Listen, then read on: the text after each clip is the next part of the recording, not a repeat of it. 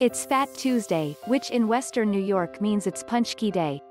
This year the celebration of the Polish delicacy has a new meaning with every bite.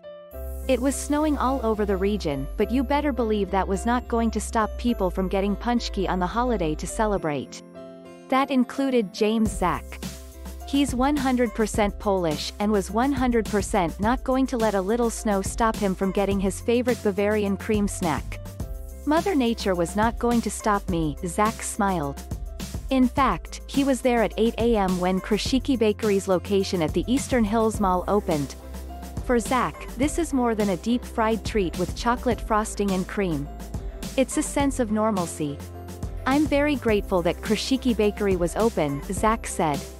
I can actually come in and sit at a table and not have to wear a mask and enjoy a donut with my coffee. In other words, he can celebrate.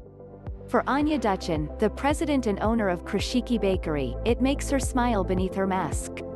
I mean, we were like no, not the pandemic, and then the snow, but here we are. It's a little bit of a slower start, but we have all day, Duchon said. They're ready, with 30,000 paczki to sell Tuesday alone. I know it's an insane number, Duchon said. But Duchon says they were going to do whatever it took. It's been a tough year for everyone, especially on businesses like theirs. Shut down temporarily because COVID-19 kept the restaurant part of their Clarence location closed before it was even open.